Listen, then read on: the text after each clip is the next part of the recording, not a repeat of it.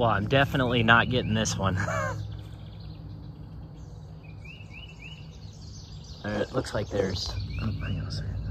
Looks like there's two. Smaller one and then a bigger one up above it.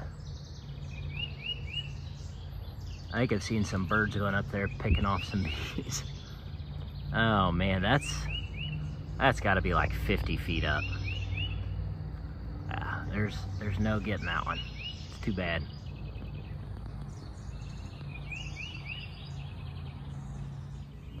Well, I guess you get lucky every once in a while. So that big swarm that was way up there appears to have relocated on my Osage orange. So the only problem is those branches are so strong, I don't know if I'll be able to shake them into a box, but I sure as heck I'm gonna try. So I'm gonna go ahead and get a box set up underneath this swarm before they decide to move on again.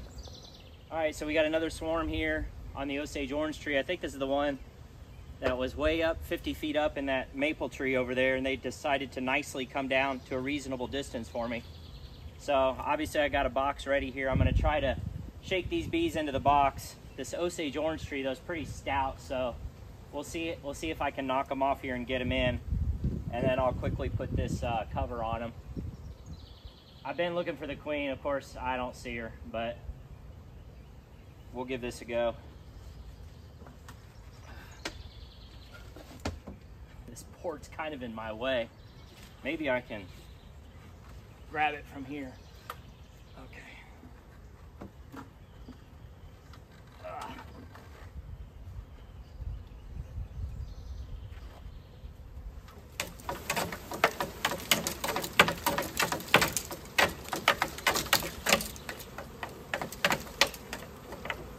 Big swarm. All right, let's try to get the cover on here. Goodness gracious, lots of bees. Oh man.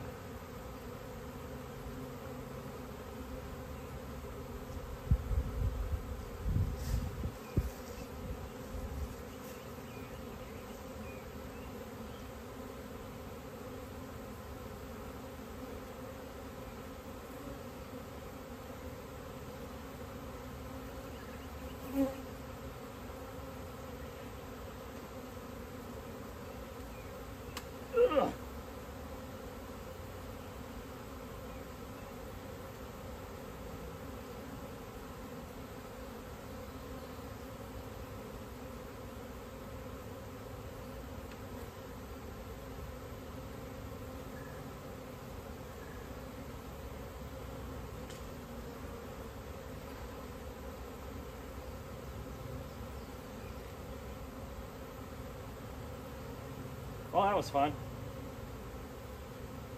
They're all fanning up here, so that's a good sign. Good Lord, that was a lot of bees. There's still plenty of them on that branch. It's just, it's hard to shake them off.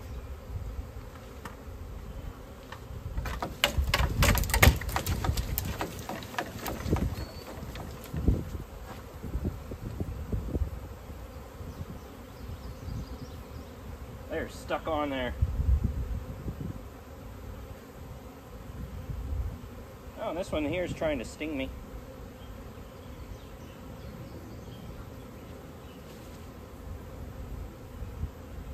Either that or she's stuck.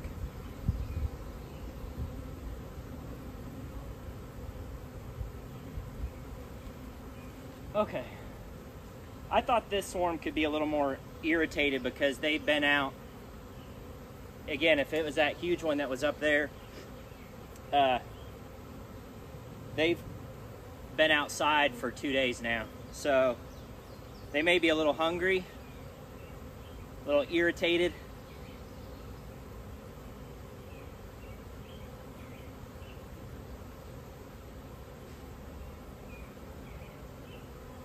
And hopefully happy to have a new home here. Let's see what happens.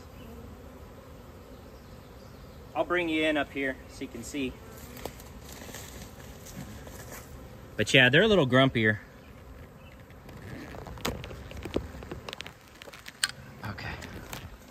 got one grumpy on me right here.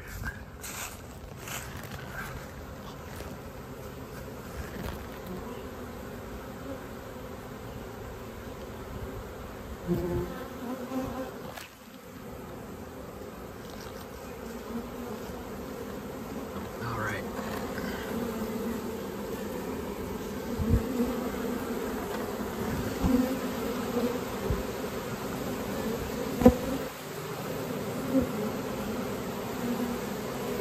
Yeah, so it looks to me like they're marching in. Look at that.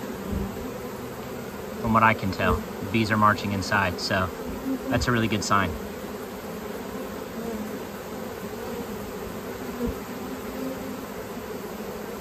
See them marching towards the center there?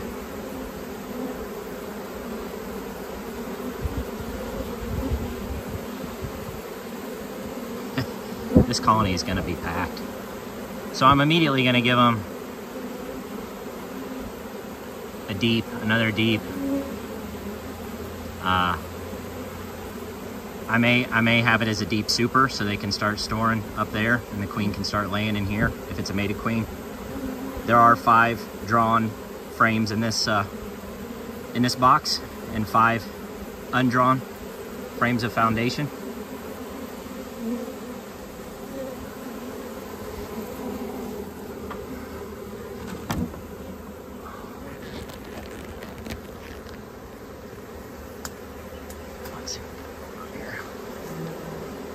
A couple bees fanning right there, but they're fanning that entrance, that small opening there.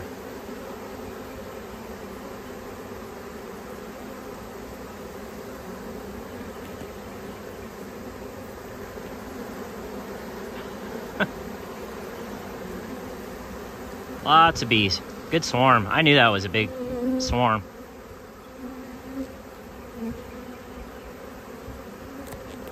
All right, so we're gonna wait here for, 10-15 minutes.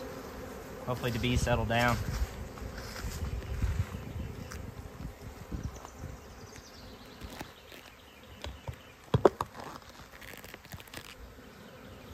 I'm gonna keep trying to shake bees in there.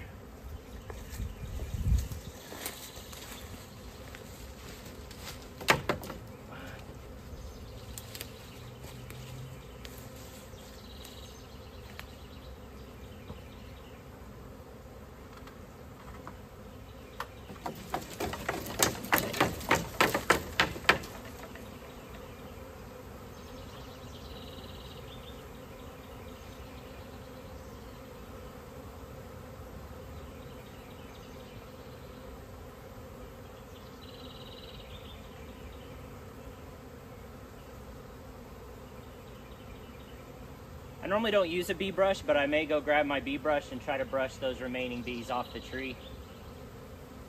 Usually a bee brush I find just pisses them off, but these bees are already a little grumpy. I'm sure they're hungry.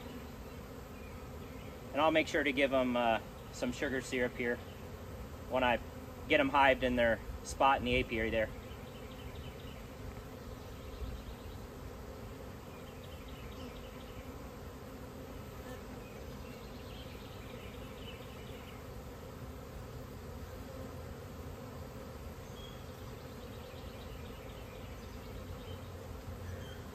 All right, I'm gonna go grab that bee brush.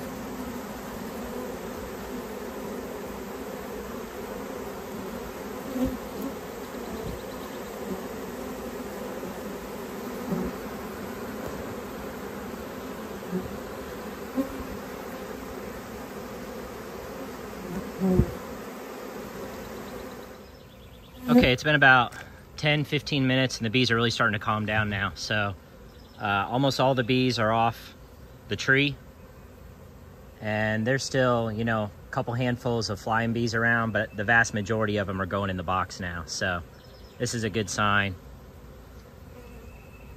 I'm gonna wait about 5 more minutes and then I'll go ahead and move this box over to the apiary. And then I am out of honey supers. So I'm gonna put a medium super. So I'm gonna put a deep super on top of this colony. I'll put a queen excluder in between, and a colony this size, especially if there's a mated queen in there, easily could fill that deep in the next month. But again, I'm not gonna touch this colony for a month. So you gotta set them up and forget them. So I wanna go ahead and put a deep super on there, and I'll check them around June 9th or June 10th and see how they're doing. They may have that freaking thing stuffed, who knows. So I'm gonna go ahead and get this box moved, and I'll show you guys the final location.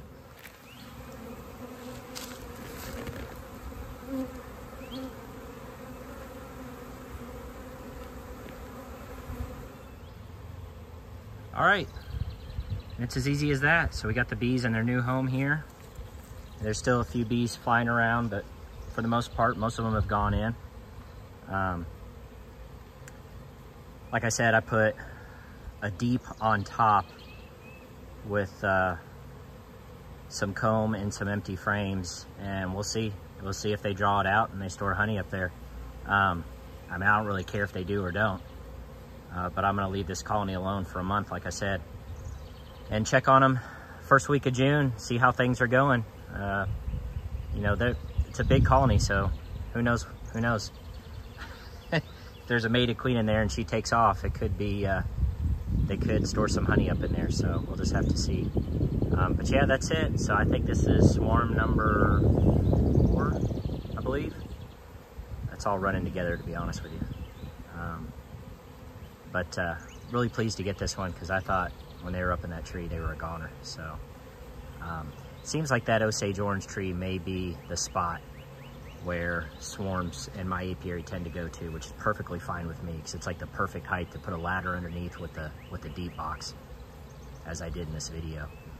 Seems like there must be some sort of pheromone or residual scent on that tree. When I was shaking the bees into the colony, I smelled lemongrass. Not really sure why. I don't know.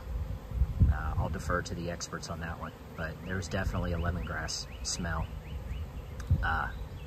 And that'd be great if they just go to that spot. So maybe there's some sort of odor there or something where swarms are naturally attracted to that. I've heard other beekeepers say, like, oh, my swarms always go to this tree or this spot.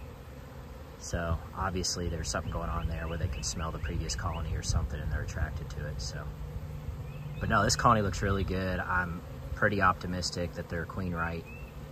No idea if it's a virgin or a mated queen, but I won't know for a month. So resist the urge to get in there and disrupt them.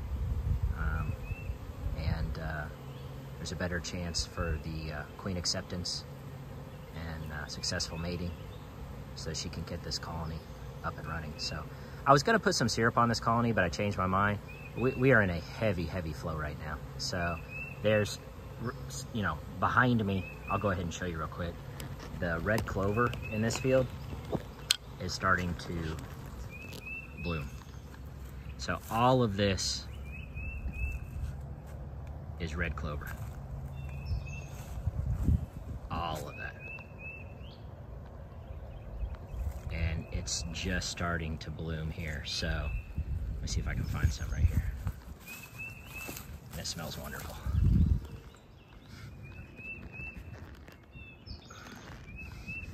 So the bees are going to be all over this shortly, all throughout this entire field, all the way down there through the transmission right away.